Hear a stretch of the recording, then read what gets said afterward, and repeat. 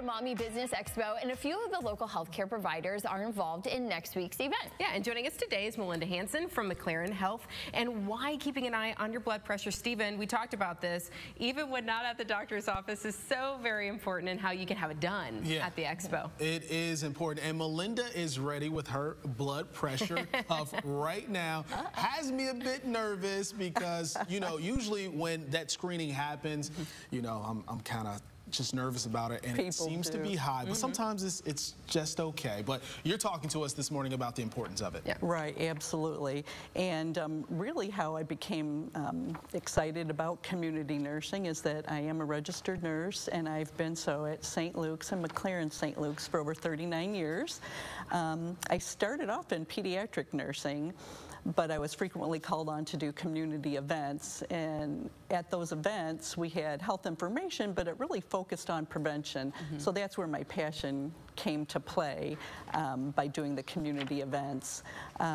Those events really empower the community though, like with knowledge and resources. So like by working with Colleen at the Mommy Chamber is going to be amazing, because it really really helps you to help your own health by doing these events. Really it promotes, protects and preserves hopefully the public's health.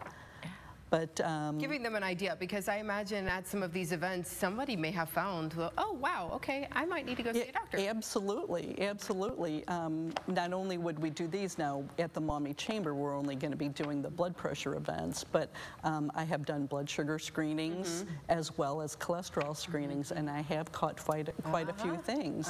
So it's really important if you catch something early. It is.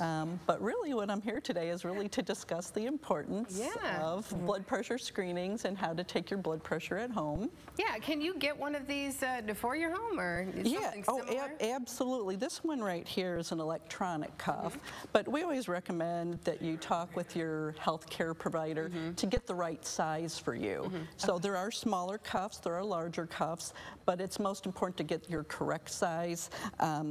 That way you have an accurate blood pressure reading. And Diane is right next to you. She's so close. She's got an arm ready for you. I was prepared. So can you demonstrate? I can hold this. So what, sure, absolutely. So what do we have here, Melinda? So right here, this is a screening form that we use when we go out in the community. It explains the different levels of blood pressure. We really want to see your blood pressure under 120 over 80. Oh, that's it's tough.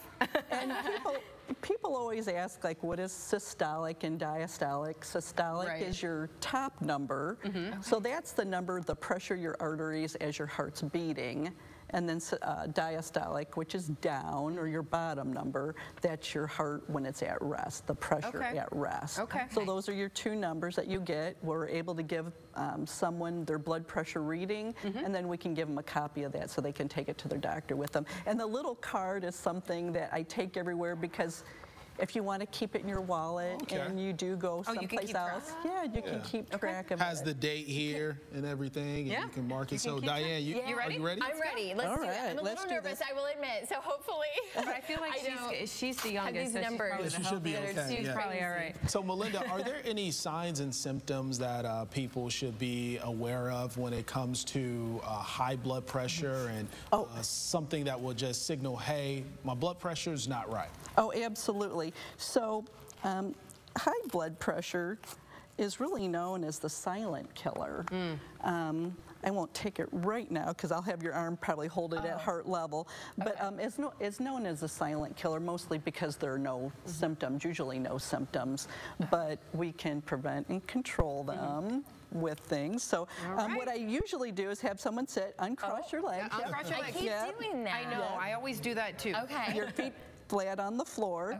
If you have a cup, it's just a little bit above your arm crease here. And then I try to have your arm at heart level. So you can put your arm up on mine if you want. And then we'll start it. We'll see how I do. I'm not going to lie, I'm nervous. A deep breath in first, Diane. There you go. You have to relax. So Melinda, what's really nice is someone can buy this kit right at the store. They need to just check their blood pressure on the regular basis. And to promote and control high blood pressure, eat a healthy diet, low in saturated fats. You want to make sure you stop smoking. You want to make sure you limit your alcohol consumption, and then also take take your medicine as prescribed. How are we looking? So we're doing pretty good so still far. going. And you can come out. She hasn't passed out yet. She's good. The expo is Tuesday at Parkway Place in Maumee. Are you normal? Are you normal? Oh, she's good. So she survived there. Yeah. All right. So you can come out, and Melinda will be happy to check your blood pressure. Again, this is on Tuesday. The expo's from 9:30 to noon. So thank you so much. All right. Thank you for having me. We'll talk about those numbers. Yeah. I might get mine during the break because I'm curious. Yes. Right? Yeah. Very good range. Well, Thank you. Yeah, you bet. When we come back, well, now we are gonna do the health thing today. Yes, absolutely. We're It's gonna do Thursday. some sweating. Yes. Yes. Stephen, what can we expect coming up? Hey, you can expect to work up a good sweat. Okay.